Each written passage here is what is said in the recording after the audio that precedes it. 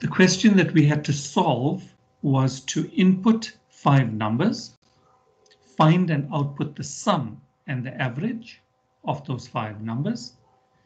If the average is above 30, then output hello, otherwise output bye. That's the question that was given for us to solve. So let's type out the question and let's see how you go about solving this, right? So to input 5 numbers, we want to make use of a for loop to be able to input the 5 numbers. So I'm going to say for x in range 5 numbers, I'm going to start from 1 up to 6 because it stops 1 less. And I am going to request the user. So we'll put a message that says enter a number. And then we're going to get the number and store it in a variable called num, which will be an integer. And I'm going to say enter. Oh, why did I put a print statement here? Apologies for that.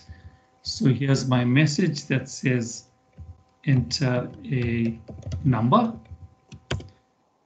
And we need to sum up the numbers. So I need an accumulator, sum equals sum plus num.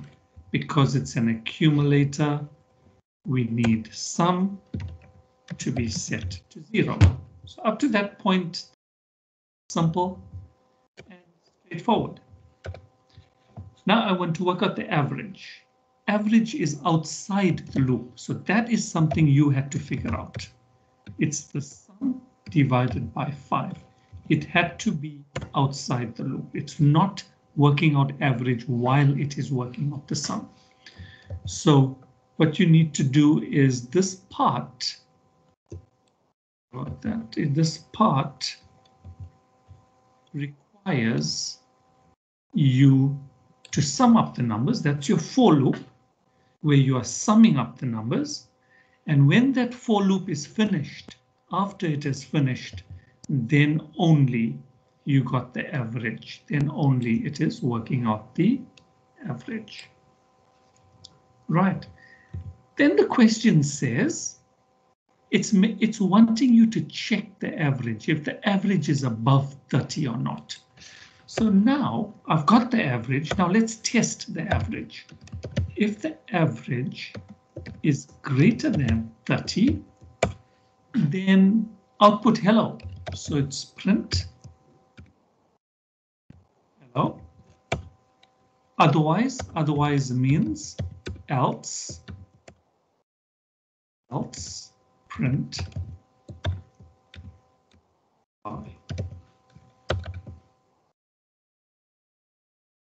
So that was effectively what was required.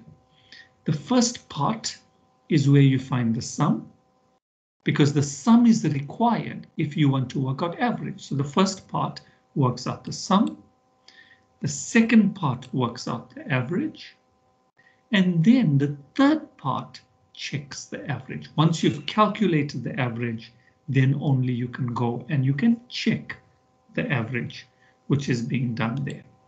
This is how you should have gone about doing it. To input 5 numbers, and to sum it up, there's your for loop.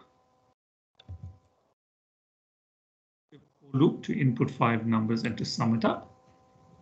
And then you want to work out the average. And finally, you want to work out whether it's greater than 30 or not. So that was what was required in solving the problem.